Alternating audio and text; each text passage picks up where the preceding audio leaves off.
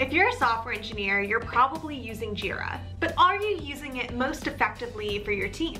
There are a lot of different features in Jira, and I find the page I look at the most is the board. The board shows you what's in flight, what's blocked, what's to do, everything you need to know about the current status of the team and their work. The way this board is organized is key to your team's success. And mine has changed over time due to reorgs and switching teams. Not every board fits every team. So hi, I'm Catherine. I've been on a variety of teams, each using Jira with different board configurations. I'm gonna walk through 3 of them and tell you what worked, what didn't work, and how we made Jira effective for our team. Before we get started, a big shout out to Atlassian, the creators of Jira, for sponsoring this video. Creating software is impossible to do alone, but possible together. And almost every team I've worked on has used Jira to make it possible. So with that, let's get into it. The first team I worked on was a small backend team with 5 to 6 engineers, mostly mid-level with a tech lead. The priority was the status of the projects in flight. So let's take a look at the board. There are a few different flavors of Jira you can work in, but today I'll be working in Jira software. If you're using a different version of Jira, such as Jira Service Management or Jira Work Management, it may look a little different. Our team is working on 2 epics. One to build a currency converter feature, and another to add localization to the app. They each have user stories, and the board allows us to track the status of each one. Let's walk through the board. The status of each item is key. So our workflow takes things from to do to in progress, then code review, then it gets merged into the code base, deployed to staging, and then eventually deployed to production, where it's done. We can also configure our board more specifically. We'll click the 3 dots up here and click Configure Board. Here, we can map each status to a given column. In this case, it's a 1-to-1 mapping where we have to do, in progress, code review, and the status matches the column name we have. Another thing we can do is manage the workflow. This is where you configure the transitions from one status into another. For example, we can make it so that only things that are merged can go into the staging status. So we'll create a transition that transitions from merged to staging. We'll call it deploy to staging. And we can link it from merged to staging. Then we'll delete the any status transition so only things that are merged can go into staging. We'll update our workflow and we'll apply it to all types of issues. Let's go back to our board and let's try to merge something and then deploy it.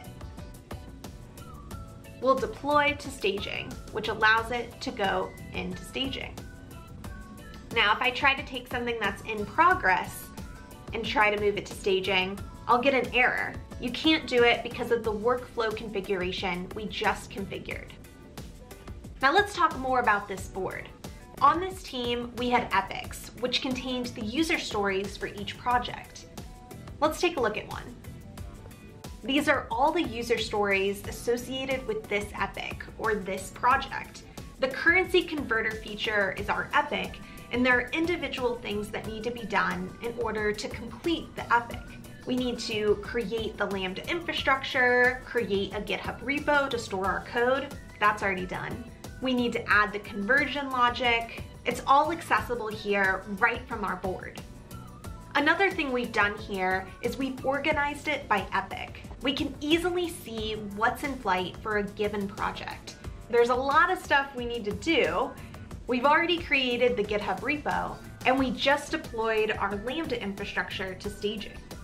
To view the other epic, we close this and we can see what's going on with the other project. Now there are other ways to group things on your board. I'm grouping by epic because I find it's the easiest way to see a project status. But you could also group by subtask or assignee, or just have all of your tickets up on the board. So this board worked for a while, but then we had a reorg and we had to rethink our processes. They combined our team with another backend team, so now we had 10 engineers. The status of the projects in flight was still important, but with so many more engineers, it became more important to know what each person was working on and if they had bandwidth. The main difference is we started using filters for each person. This let us filter the board and see what each person was working on. Let's filter it by me, Blondie Bites. Here we can see what I have in progress, what I have up for review, what's in staging, what have I done, and we can see it across the different projects.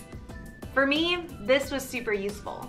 I could just filter by my stories and easily move them and update their status. We also used this as a team during our daily scrum. Someone would screen share the board and we'd filter by each person asking for updates. It is a little micromanagey to do that, but it does help you see who may need support on the team and who has bandwidth to pick stuff up. On a large engineering team, it can be easy to fade into the background and be less involved.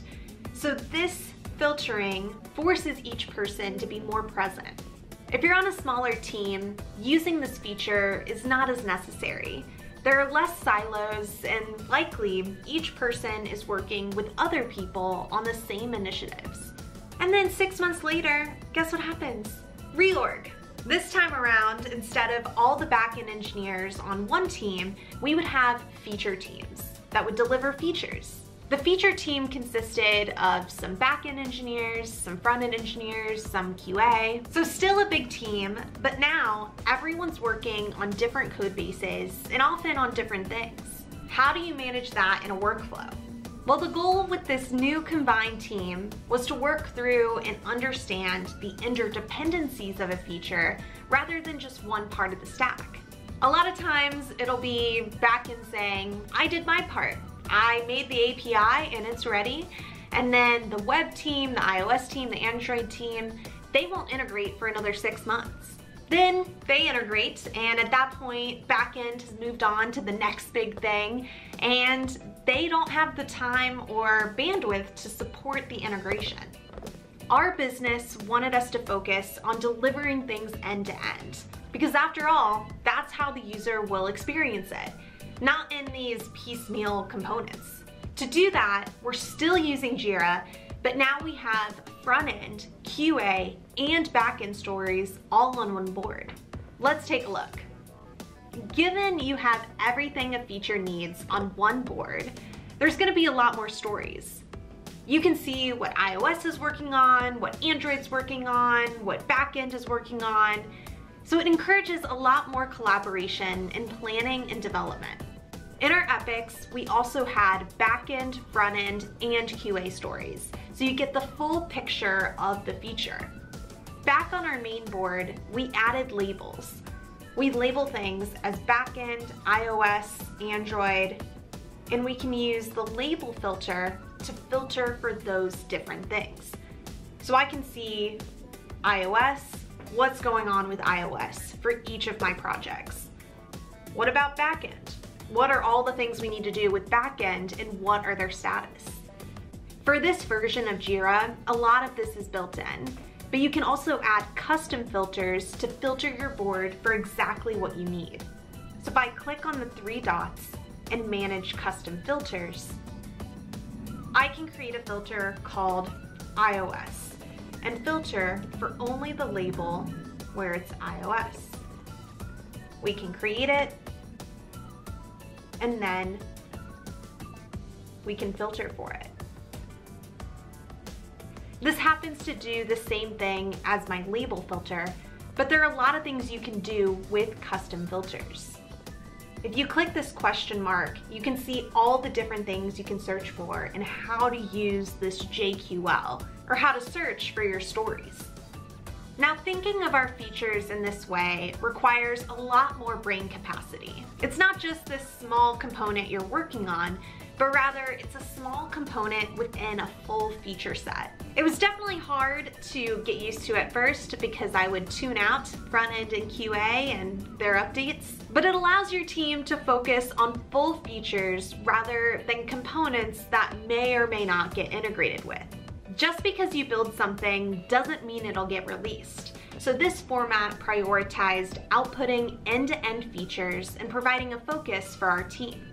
All right, that's it for this video. Out of these 3 teams, which team would you want to work on? Let me know down in the comments. Thank you so much for watching, and thank you Atlassian for sponsoring. If you want to see more content from me, be sure to subscribe to the Blondie Bites YouTube channel, as well as this channel for more tips and tricks on how to use Jira. I'll see you next time, and happy coding.